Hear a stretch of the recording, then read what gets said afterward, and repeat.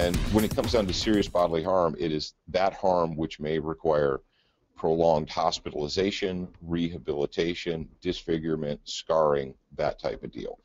So me walking up to you in a store and saying, I don't like the way you look, and socking you in the nose is not necessarily deadly force. You know, are you going to be permanently disfigured, scarred, maimed, prolonged hospitalization? Probably not.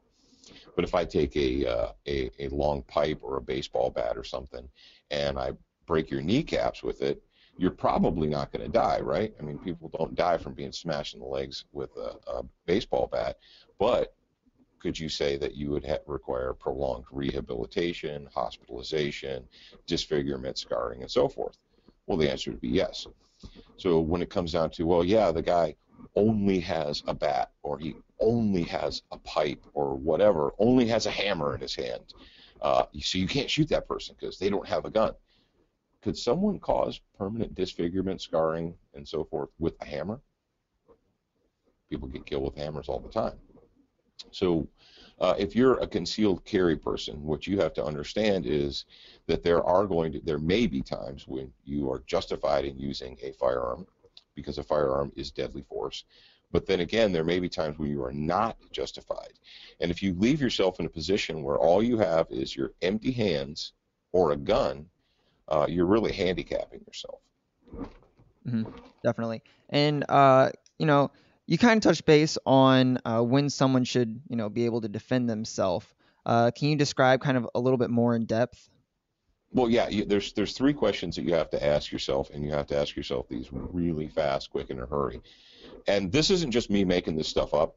This is based upon 30 years or so of training and experience, having gone through the police academy, becoming a certified peace officer, doing constitutional law, and I became a police officer in Ohio, so I took Ohio State law.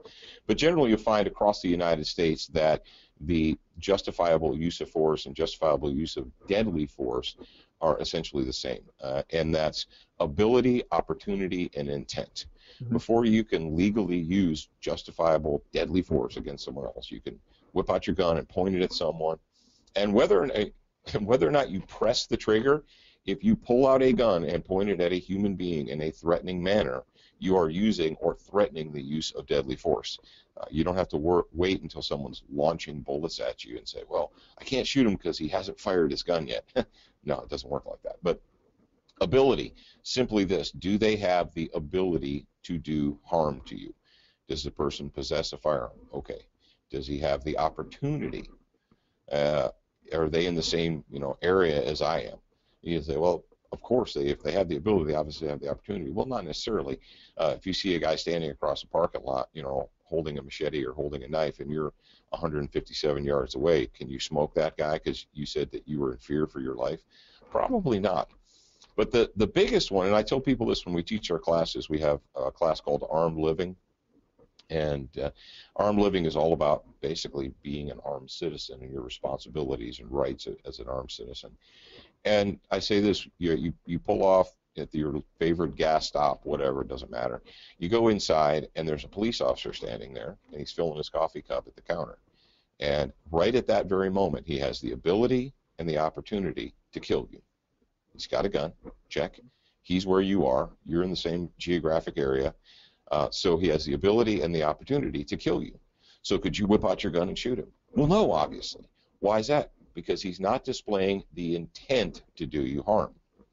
The same thing goes with, quote, concealed carriers or open carriers or constitutional carrier, whatever.